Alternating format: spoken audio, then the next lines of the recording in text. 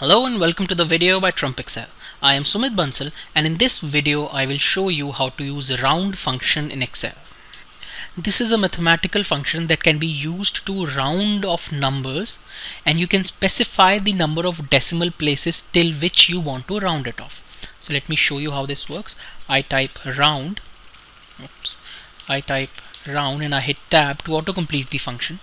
You can see this takes two arguments. First is the number that you want to round off, and the other one is the number of digits or the number of decimal points till which you want to round it off.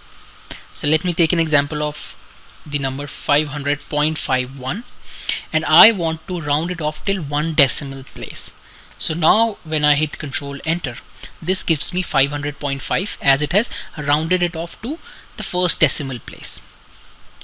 Let me show you another example. I type round, I hit tab to autocomplete the function. I take the number as 500.55 and I say round it off to one decimal place. Now when I hit Control Enter, this gives me 500.6 because this number is greater than 5, and when a number is greater than 5 it is rounded it off to the next higher number. So in this case 0.55 becomes 0.6.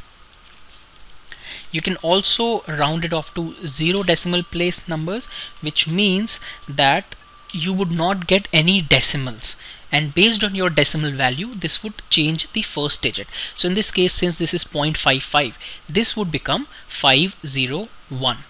Had this been 0.45, then this would have become 500 only, because the decimal number is not greater than 0.5. If it is greater than or equal to 0.5, it becomes 1. You can also use round function to round off these numbers with a decimal place of -1. This means that, let me show you how it works. This means that this is decimal place 1, this is decimal place 2, but if you type -1, it goes back to the non-decimal part of the number and it says this is decimal place -1, this is decimal place -2. So now when you say round it off to decimal place -1, based on the decimal value, it would give you the number. In this case, let me hit Control Enter, and this gives you 500. The reason being that this number 0.55 is not greater than 5. Had this been greater than 5, it would have returned 510. Let me show you.